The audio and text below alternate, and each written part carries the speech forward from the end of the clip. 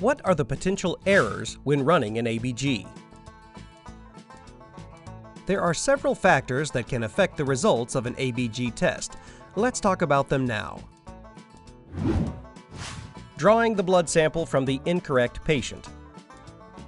Obviously, this can significantly alter the course of treatment of a critical patient. This can be caused by posting the ABG results on the incorrect patient record or mislabeling the blood sample.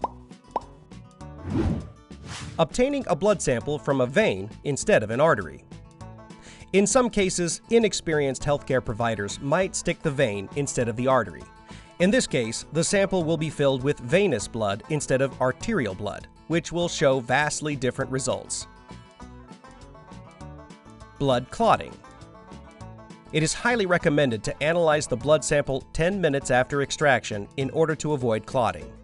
Analyzing a blood sample that has already clotted will yield inaccurate results and will basically render the specimen useless. Obtaining a blood sample on incorrect settings or support.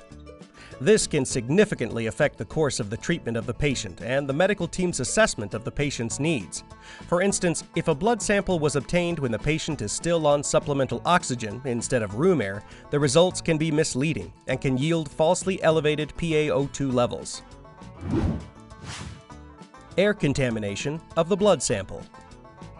Air contamination can alter the results of an ABG sample by causing the measured PaO2 to read inaccurately. Contamination caused by too much heparin.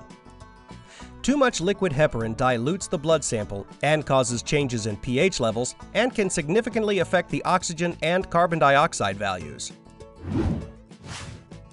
Inappropriate mixing of the blood sample.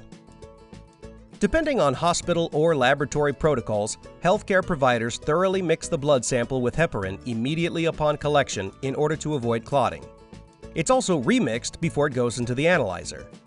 The best way to mix the sample is to roll it between your palms. The most common error that healthcare providers commit when mixing the blood sample is vigorously shaking the vial or container. Another error is not mixing iced samples for a long enough amount of time. It is recommended to mix ice samples longer in order to promote mobilization and mixing of all the components of the blood sample.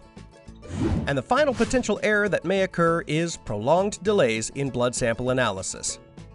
The blood sample must be sent to the laboratory for analysis no longer than 10 to 15 minutes after the blood was drawn. Any delay in blood sample analysis causes changes in the PaO2 and PaCO2 levels due to continuous red blood cell metabolism.